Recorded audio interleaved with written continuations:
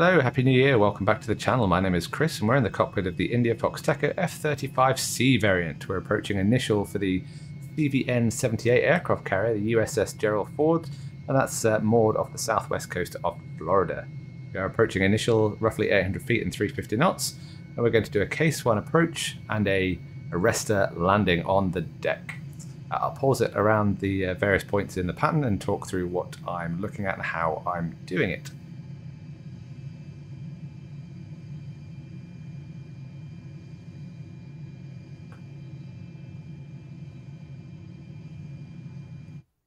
Okay, so I'll pause it here just to get a look at the carrier. The carrier is expertly modelled.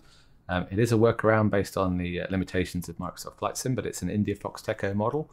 It comes with this aircraft carrier and also the LHA-6 USS America as another option for F-35B variants. It'll be released separately. I think it's $5 for the aircraft carriers, just so they can release it separately, so when they update the ships, they don't have to send out an updater for the F-35. So there we go. Here we're doing a Case 1 style approach. If you haven't seen the video I did previous for the F-35B, I'll put a link for that in the description below and at the end of this video. Things to figure out that or things to talk about that I've set up. The only thing I've really set up is I put the heading bug as roughly the aircraft carrier's line of advance. And I put the white line here, the course bar, on the runway orientation, or the landing area of the deck. If you don't get this line, you have to press CNTL and it'll cycle through on the right hand side here. It's currently slaved to GPS, but I don't have a waypoint or GPS route in. It'll also go through VOR and TACAN as well, but it's useful as orientation. So I'll scan that during the pattern. Here we go. Upwind, no greater than a mile. Around about there will do. Idle. Flight path marker around the horizon, back pressure to slow the aircraft, and we're looking to go downwind about 1.25 miles to 1.5 miles, abeam the carrier. Scanning the yellow bug for my reciprocal heading. Speed is less than 240 knots. There's the carrier, and there's my reciprocal heading. Looking to keep 800 feet, that's my technique. Other techniques may vary.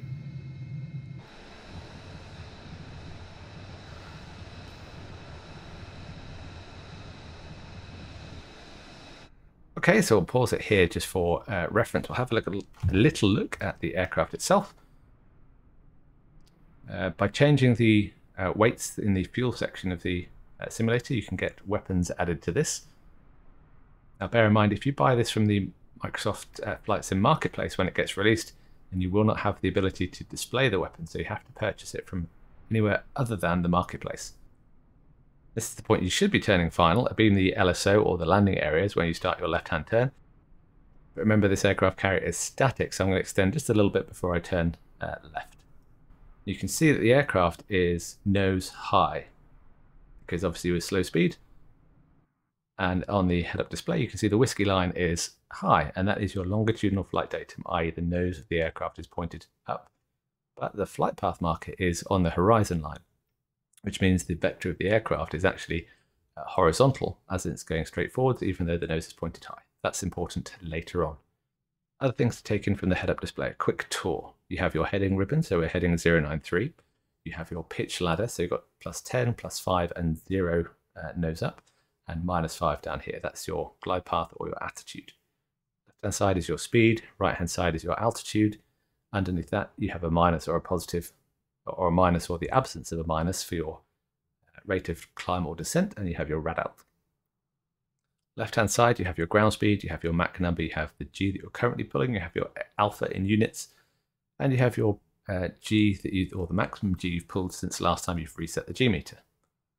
Lower left, you've got your time in Zulu. Lower right, you've got your steering information. This is GPS, but I haven't got a GPS route in. And that's a quick tour around the outside of the HUD. In the center of the HUD, you've got your angle of bank.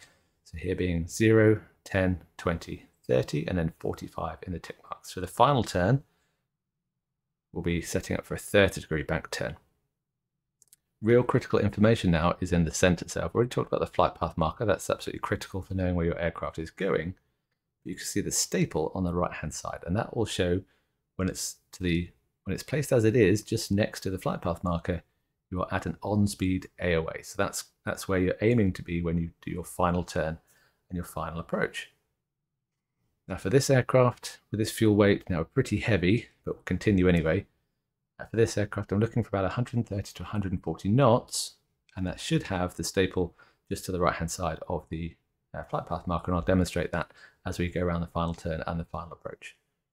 On the left-hand side, now this is a really useful piece of information, the speed caret. You can see the speed caret is lower than my flight path marker, which just means I'm slowing down. If I push the power up until the speed caret is completely or perfectly next to the flight path marker, my speed will be stable. If I push the power forward, so I've got excess thrust, then the speed caret will be high and I'll be accelerating. So if you want to hold 140 knots for an approach, you'll pull the power back, you'll wait for the speed to get correct, and then you push the power forwards until the speed caret is abeam the flight path marker, and the speed will be stable. Really useful piece of information. Whilst I'm on the topic of head-up displays, this is not a head-up display. As you can see, it is in front of the instrument panel or the MFD, and it's kind of following us around. There is a limit left or right, but essentially it's simulating a helmet-mounted display, so it's following your head. It's not perfect, it's a workaround, but it's pretty decent in its application. Okay, so I think we are about there. The other option when it becomes available is beta. I think it's being released with the aircraft. Under menu, you have call the ball. Now I couldn't get this to do anything. I think it's a placeholder, but it's available as an LSO type simulation and will be updated later on.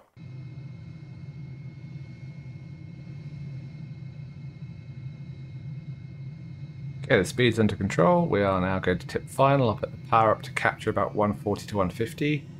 30 degrees angle of bank, and looking to roll out at 300 feet. You can see here, if I pause quickly, that the staple is nicely stable next to the flight path marker at 150 knots, and the speed caret is showing my power is set such that my speed should remain constant.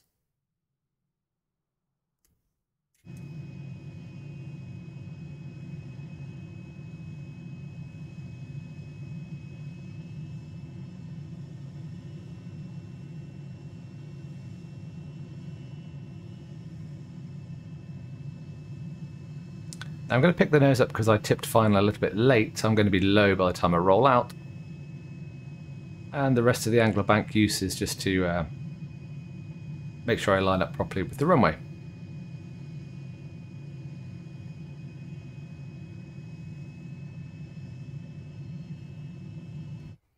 Okay, I'll pause it here. So once you've rolled out, in a perfect world, roughly about where we are now, you have the -5 pitch attitude or pitch ladder overlaying your landing area. At this point, you should be able to put the flight path marker on the landing area and you'll fly the aircraft down. So this flight path marker is where the aircraft will impact if you do nothing else, and that is how a carrier landing is performed. It's impacting the runway in a controlled fashion. But I don't know if it's a limitation of the Microsoft Flight Simulator or a bug in this pre-release version of the F-35, but if I put the flight path marker on the landing area now, I'd actually land in the sea short of the carrier. So as you can see now, I've got the -5 on the landing area, and I've put the flight path marker roughly 2 to 2.5 degrees down, and that should hold this -5 roughly in the area of the runway. So let's give that a go.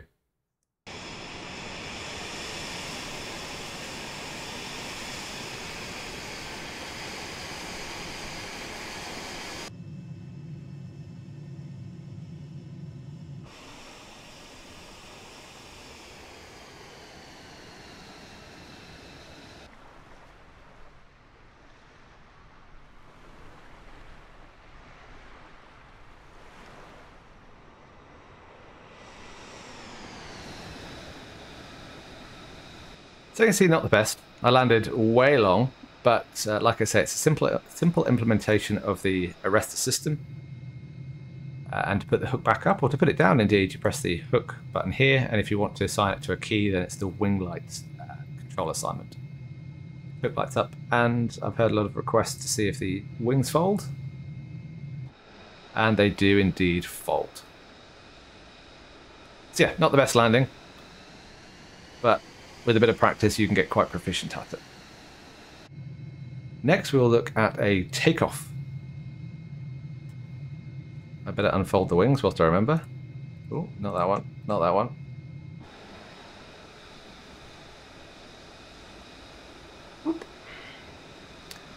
That will do. Yes, I'm a bit long, but you know what? It's fairly simple. Don't know what these guys are doing. These guys should all be down this end helping me out, but there we go.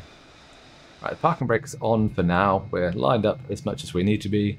I'm going to select the launch bar down, so you've got the white L bar illuminated. You'll see the symbol appear on the nose wheel here. You'll see launch bar extend and launch bar on the caution and warning system. I release the parking brake. We are now good to go. That is it. The wings are unfolded. All you need to do now is power up. The aircraft will hold itself until the power is fully up to speed. Light back pressure. And off we go.